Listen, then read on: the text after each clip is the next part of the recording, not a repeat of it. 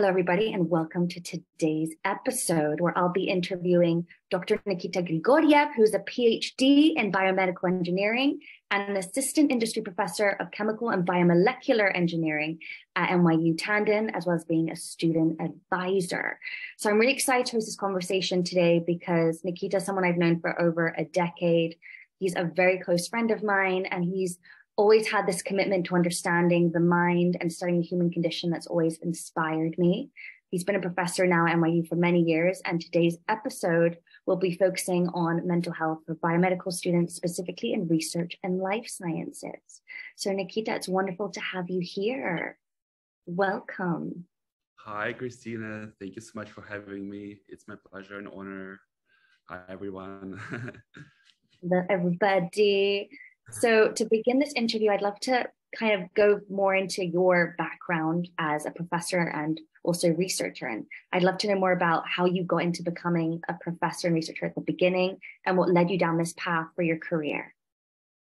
Sure. So you pretty much remember me in my beginning early stages of turning into the biology nerd I am today. And it's honestly started pretty early, I would say, from middle school to high school. I was always interested in understanding natural phenomenon, be that in molecular level, macro level, human behavior, I don't know, plants, as you can see behind me. And that always led me to idea that I'm going to be studying something and doing something that involves biology in some way. And when I started my education here at the same university I'm teaching right now at NYU Tandon, I joined Biomolecular Science program, the same program and I'm now advising for. And my career path from there could take either into medical career or into research career, but I was more interested in doing actual research and engineering, so I continued and stayed with NYU to learn biomedical engineering and stayed in the industry in academia. So now I'm this kind of hybrid between a research professor and a biomedical engineer. So yeah. And do you feel like it was always like your road into academia? Because I always find it very interesting when, people choose this path, what makes them stay in the academic field? What did you have like a specific calling that like led you into becoming a professor? Or was it kind of something that kind of caught you off guard? Or were you always striving to work in academia? So I always knew that I'm going to be doing research just because I cannot stay away from lab. For me, I wake up excited to do experiments. I really love hands-on application, designing something, or learning something, investigating something. So if you want to do that, there are not that many choices that you have in the first place. So you have to either stay in academia or pursue industry. But on a level of a student, you usually stay where you are, which is in academia. It's usually people divert later into industry. And the professorship is just something that you do. So if you understand a phenomenon well, you should also be able to explain it really well. And teaching and making someone else just as excited about science as me, it has always also been a passion of mine. So I realized that if I can truly explain something, it means that I really understand something. If I cannot explain something, then I need to work more on my understanding of this. So, teaching, advising, research, they all came in together. So I discovered myself in this position, but at no point would I say that it wasn't totally unexpected. I was somewhat feeling that I'm going to be a researcher one way or another. Beautiful. And what main challenges have you faced like so far in this path of research? It's a long path. It's difficult to find reward in everyday activities unless you are literally the biggest nerd like I am. For me, just being in lab and just being able to pre-measure simple volumes is already making me excited. But for people who stay in academia, stay in medical field for a long time, sometimes you don't see your goals until the very end of the path. Like, let's say people who are in a medical school, they have such a long education to obtain, and they can only really work with patients pretty late in their education. In academia, it's basically working for a very long time and sometimes not getting results that you were hoping for. Because again, our job is investigating something in nature. No one promises you anything. No one says that you are the mind that will find out something. So it's just lack of certainty in future that might make people anxious. But I always say, well, that's also the exciting part, right? You never know. What if you stumble upon a gold mine that has been in front of all of us and only you can see that? So that same uncertainty that makes people anxious, I try to turn into excitement. And what would you say have you dealt with any big breakthroughs so far in your research career? Well, what would you say represents these gold mines, or is it more like incremental, I guess, breakthroughs that come with like what you're dedicating your research to? It is exactly that. So usually it's very rare that you completely start research from nothing, right? We already are on shoulders of giants who established academia, science, the way that we know it nowadays. So usually you join kind of ongoing research, or you spend years and years doing quote unquote library research, where you just learn what's happening and try to brainstorm ideas, but based on something that's established. Because another problem is if you think that you are coming up with some ingenious idea, humans come up with the same things in lots of cases. So chances are someone else already thought of that. So it's very important to educate yourself. Again, go and study, sit in the library, sit on the internet, learn things that are already being discovered.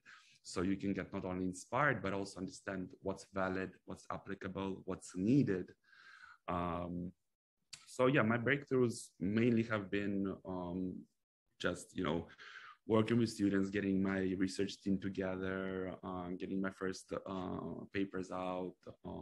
Just again, for me, breakthrough is being in an industry lab and being able to just do research. For me, that's already a breakthrough. Doing what you love. Doing what I love. And being able to just contribute to the science field, which is beautiful and very essential in today's world. Like the more we can understand about nature, I think the more power we have in understanding ourselves. It's all interconnected. Yeah. And it's those tiny increments of ongoing science. And unfortunately, sometimes the value of scientific research doesn't even become apparent until years after it's been published, or unfortunately until years after the scientist who discovered it is, maybe no longer here. So it's this dedication to contributing to this ongoing structure that will surpass all of us, because it's knowledge. It doesn't have time boundaries. And again, just not expecting every day that you will be getting, a cookie for it. The cookie is your contribution. The cookie is the fact that you're allowed to contribute to that. Beautiful. And what would you say, like from a mental health perspective, considering that you work with a lot of students who are dedicated to this field and, wanting to contribute as well from this perspective, what do they struggle with the most from your perspective? I would say burnout, just because people who come into the field are sometimes extremely motivated because they envision science or medical field to be a certain way, and they work very hard, or they believe that they work hard on something. And unfortunately, when people don't see results right away, or they don't succeed one time, multiple times, people burn out, and then they just think that this is not the path for them anymore. They lose enthusiasm. And what hurts me the most is when they also lose enthusiasm in science as, a pursuit of knowledge. Because I'm like, well, because you failed in your math exam doesn't mean that you shouldn't be interested in how, human brain works. But unfortunately, that's how students are, and that's how I was myself. A failure can easily divert you from something that you love. So yeah, burnout and minute failures truly impacting students. And do you ever experience a burnout in your career? Like, would you say it's something that you also went through? Yeah, I mean, it's I feel like it's constantly balancing between enthusiasm and also still trying to understand how relevant is the research, how relevant is what I'm doing right now. while also respecting the fact that sometimes brain gets tired. It's an organ, and you cannot always, just like you cannot go and run a marathon every day, even if you're an athlete. You cannot expect your brain to be performing at 100% every day if you're a scientist, no matter who you are. So not internalizing burnouts, and just appreciating that sometimes it's okay to take time off and to do stuff that you like, that has nothing to do with science, that has nothing to do with your specific career. Rewarding your brain with doing something completely disconnected goes a long way. Really makes it such a big difference. So for me, I experience burnouts quite frequently. It happens. It's just being able to recognize them, being honest with them, and not let them necessarily represent like a burnout in your life, 100%. I think there's also like so many ways you can define burnout in different, like in all industries. And I feel like I've definitely experienced it too. And for me, it's more of like an energetic like association where I tune in, where I feel like I'm disconnected to what I'm doing. Suddenly it's like, there's like, you lose sense of the joy, you lose sense of the purpose, you lose sense of the meaning. And I think that's something that is so human and should almost like be normalized, because I feel like burnout gets to the point that you're just physically, emotionally, spiritually, completely exhausted, and that you can't function. It's like you've gotten to that point where you've prolonged this way of being around what you're doing, that suddenly you lose all sense of meaning. And I think that's something we can avoid probably early on if you're aware of that, the cues that you're not fully connected in the moment with what you're here to do.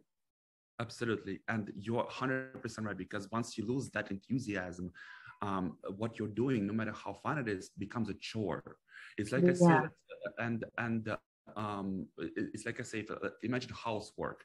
If you make it a ritual, if you have a whatever you want, a glass of wine, cup of tea, put music, it could be a pleasant, relaxing experience. Versus if you build up this hatred towards I have to do those chores, then you put it in your head, is that a chore?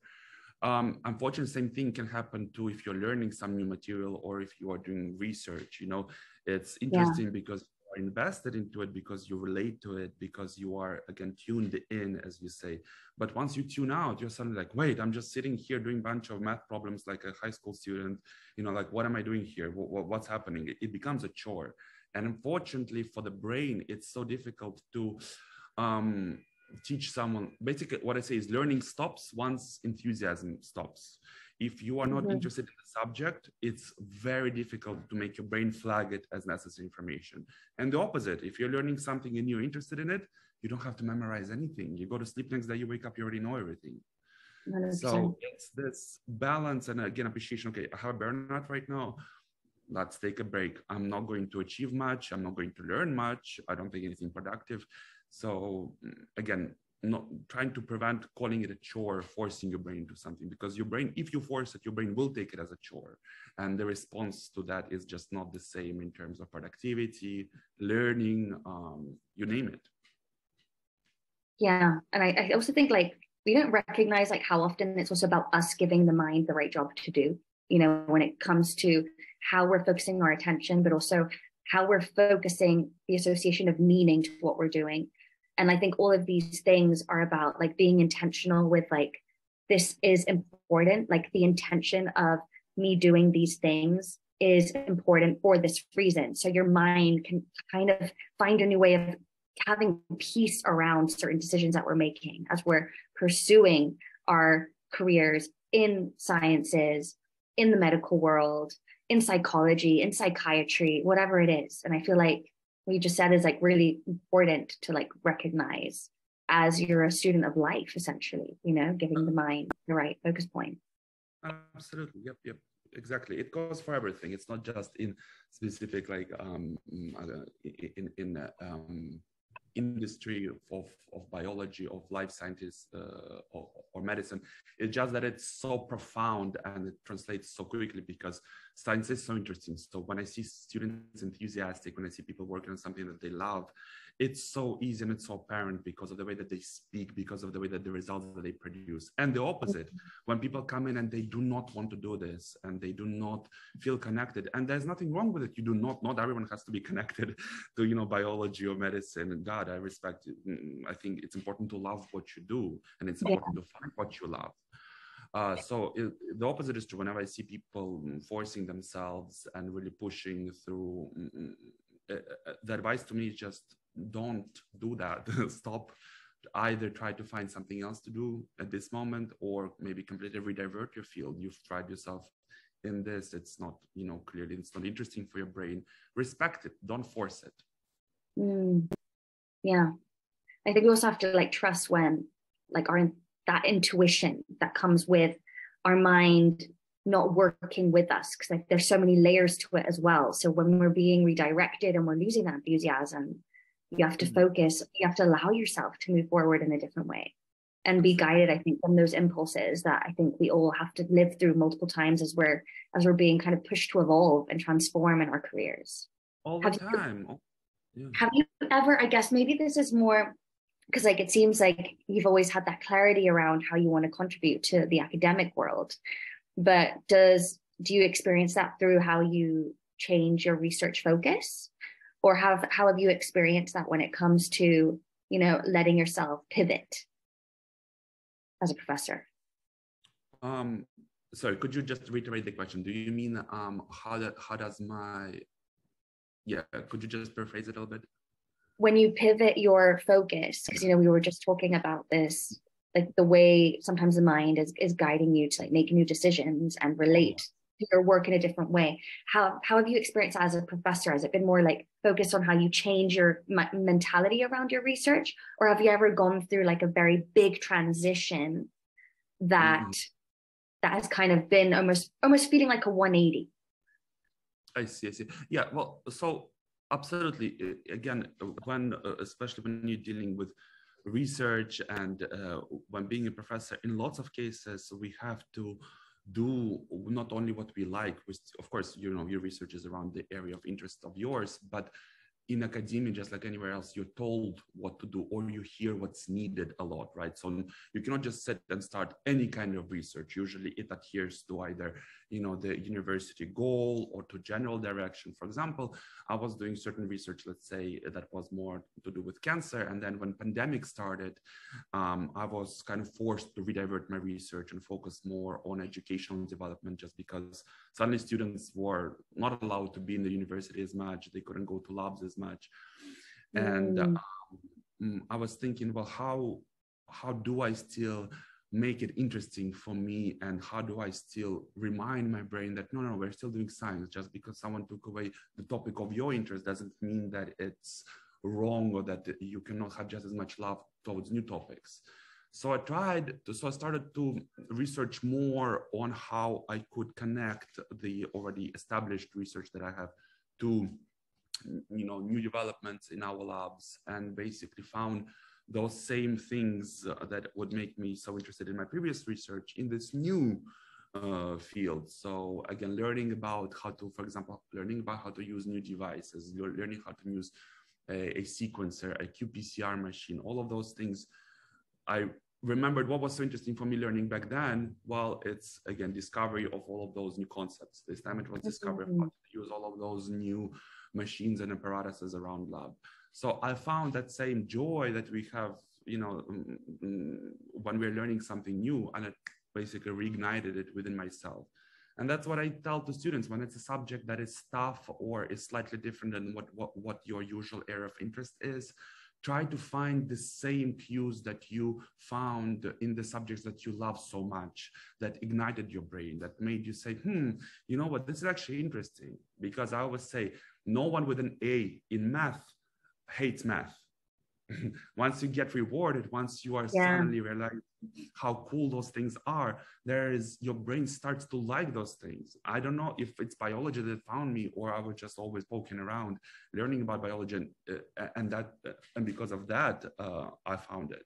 You know, I'm saying people do study, do work hard, do not be afraid to again, try to reignite this interest in different areas, because you might find exactly that passion within something new, within something that you might have been afraid to tackle earlier just because you thought it would be too difficult. But all of those interesting things, they lie there, they are there, they are embedded in this world that we're still discovering. Yeah. And I guess it's like, it's interesting when you get those reaffirmations too, over like what your unique genius is as individuals. Yeah. And yeah, beautiful. It's a beautiful perspective too, and like how you identify with what brings you that spark to pursue.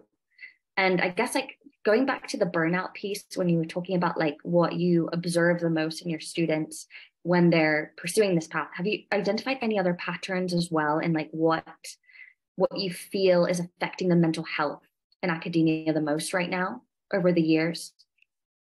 Yeah, so, well, burnout is one of the most profound ones, but also the fact that unfortunately mental health awareness in academia was not as prevalent, or it wasn't addressed as much right now. And I would say, unfortunately, thanks to pandemic, and probably that's one of the few good things that came out of pandemic, is people became less afraid to address, you know what, I have anxiety, you know what, I'm afraid, you know what, I'm dealing with a lot right now, I'm dealing with a burnout. So even those terms, all of those things, like for example, the term gaslighting, you know, people were doing gaslighting, people were doing self-gaslighting a long time before, but pandemic kind of suddenly educated people in ways of hurting each other mentally, hurting yourself mentally.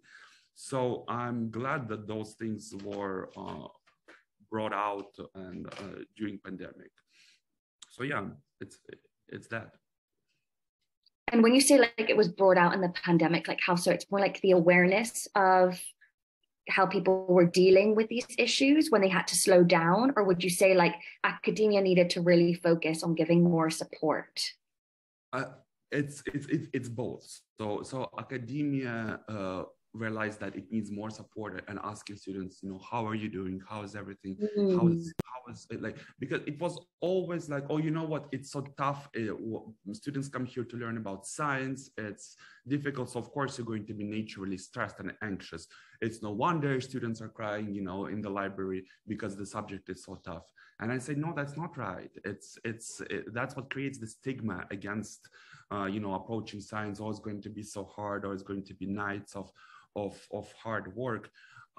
It should be brought more like, yeah, it is, you know, a tough subject, but it's so interesting and it's so rewarding. And if you do feel stressed out, if you do feel burnt out, if you do have anxiety, there are resources that will help you tackle it, versus us saying, oh, no, you know what, that's just normal. Like that's, again, for example, that's gaslighting. And what I'm saying, why pandemic brought it out, it just, I feel like people were focused, well, first of all, there was lots of flare out of mental health issues during pandemic, because people were spending so much more time with themselves, by themselves. So lots of internal issues were brought out. But that helped people also identify those things, you know, call it by its rightful name. And now it's like exercising a demon. You have to name it by the name, same thing. So people are like, okay, this is my mental issue. This is at least, or not even naming it specifically, but just saying, I do acknowledging, I have anxiety, something is not right. A brain is an organ. It can also be faulty. It can also experience stress. It can also experience, you know, wear like any other organ. So this is what I'm saying, that the pandemic brought it out, and students, I feel like, became more aware themselves, and us as educators, we became more aware of our own ability to burn out, and ability and the fact that students burn out quickly, that they experience, again, like mental health issues. And I'm experiencing definitely a more of a rise in mental health awareness right now in academia. That's good. And would you say like now you feel like there's definitely more resources there in comparison to when you started in the field as an undergrad? 100%. At least, I mean, I'm working within a specific university, like NYU has been very efficient at targeting that. NYU has always been on the student side. But even if you made such an increase, I cannot talk about all the universities, but at least I'm seeing lots of scientific publications and periodicals are now publishing articles that have to do nothing with research, but just focusing on people in academia as a group of people that can experience unique mental health disorders, unique struggles. So I'm loving it. I'm saying, yes, definitely remind people that it is tough. It's like people who, I don't know, let's say go to pursue, I don't know, education, people who go to pursue military, people who go to pursue sports, they each need unique kind of mental health awareness. Like if you're dealing with guns, if you're dealing with surgery, if you're dealing with, I don't know, death, you have to be prepared. If you're dealing with science, you also have to be prepared. So I'm glad that it's being brought up, and the more resources are becoming more available, at least within where I see it. Beautiful. And I guess from a professor perspective, now that you kind of lived the student journey as well, what would you say, what advice would you want to give to researchers and professors in your field to like help support the mental health movement even further?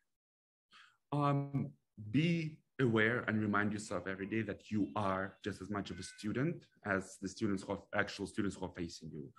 Because that disconnect between academia and students, between professorship and students, that exists is only because of professors, sometimes thinking of themselves as something that is, completely separated from students. And it's sad because, let's say, when you go to school, you have teachers who are specifically pursued education in education, so they know how to be teachers. They're just teachers. In a university, we sometimes there are amazing professors who are scientists, who are have thousands of publications, who are acknowledged in the world, that made a huge difference, but they may not necessarily be amazing educators, teachers. And when a student comes to such a professor, they feel this disconnect, and then suddenly puts them or this newbie who is just wants to know about science versus this amazing figure. I say, break this disconnect, immediately join them and say, oh, how about you look at my project? What can you tell me? What do you think I should do? Ask people who you don't even think are, knowledgeable in your field for advice, and respect that when a person comes to you and they want your advice, just be humbled by it, and do not try to put a front to it. Do not try to make a separation between, oh, this is a scientist versus this is a student. We're all scientists. We're all students of life. So just, meet people halfway, be respectful to pursuit of knowledge, to desire to be a student, and remind yourself that at no point that's it, you achieved your final goal and now you're knowledgeable, now you know things. You're just, I'm a student, I know nothing. The more you find out how far you are from actually understanding. So just remind yourself every day, stay humble. Beautiful. Power of the beginner's mind. And 100%, I think that's just good wisdom to live by. To believe that we know nothing, know that we can be curious as we evolve, and that we're here to constantly learn and change, and for our beliefs to be challenged, and for us to understand that, we are basically all in this together. So I thank you so much for sharing that whole perspective on like unity around the field of science and consciousness, because I think essentially it's something that we all need to remind ourselves of this every single day, that there's no separation between our status, our roles in society, and our roles in academia. And essentially education is what lays the foundation to who we become. Absolutely. And you see translating on a much larger scale when you see people of any background, succumbing to the most unfortunate diseases. It doesn't matter. You can be a millionaire, a billionaire. Steve Jobs will still, unfortunately, be dying from cancer. And it reminds us that we are all in the same struggle. And that's the beauty of science, is that it can unite people from any language, any background, any belief. When I'm sitting, like nice thing about teaching at NYU, when I look at my class, I see people of every single ethnicity, of different skin colors, of different religions. And it's just a reminder that this is how science should be, that all of the answers that they all lie within our diversity, with how diverse the brain is, with how many representations of humankind we have in our groups. Again, just a reminder to also to stay diverse, to stay humble, to stay open. But yeah. Beautiful. Thank you so much, Nikita, for sharing your insight and your journey with everything that you've lived in your career. It's all very inspiring. And I think it's very important to highlight these things within the academic world. And I'm sure it will resonate with a lot of people who are pursuing this path. And as a way of saying thank you from CogniFit as well, we'd like to invite you to do a cognitive assessment so we can assess your brain health just as a little gamification experience to give insight into your own cognitive abilities. And also because this is why we do what we do, we're here to give people, that insight into the way the mind works, where the brain works together with neuroplasticity. So would you be willing to do a live session with me today? I would love to. Fantastic. Well, you do have, I believe you already have the link. So all I'm going to ask you to do is just share the screen with me so I can evaluate your performance in real time. And we will play our task assessment together where you'll have to memorize the order of the glowing circles. Okay, yeah. Can you see my screen now? I can see it perfectly. Perfect instructions. Yep. Here it is. Should I just start? Yeah, start. Go ahead. And let's see how well you can do in the next 2 minutes. Let's see. I am. Oh.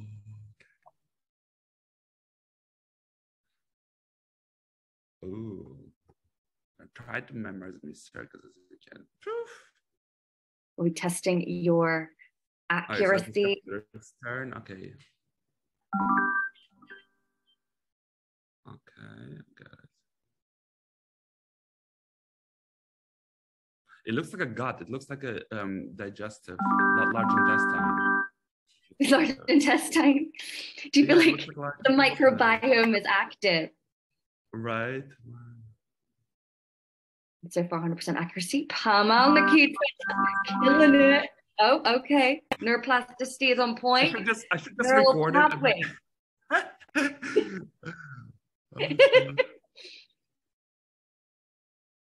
Oh, let's see. Okay. No distractions, or should I distract him on purpose? Absolutely. Oh my God, what's the professor gonna do?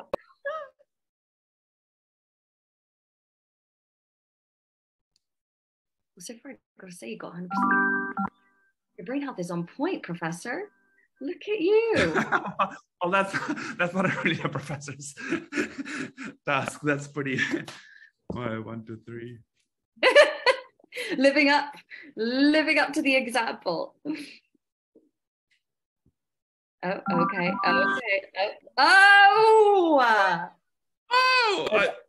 Knowing Nikita as a student, that's going.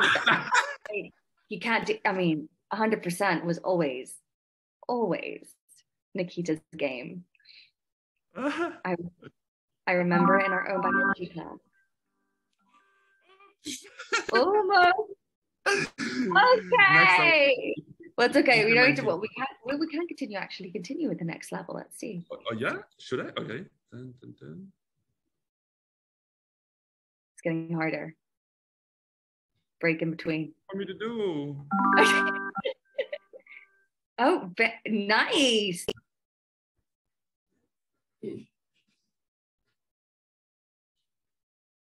Recovering.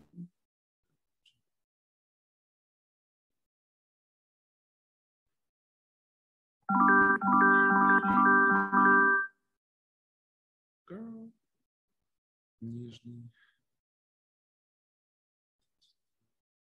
Well played. Getting there, honey. I feel like we're on Twitch right now. I know. The life gavers on Twitch. Oh.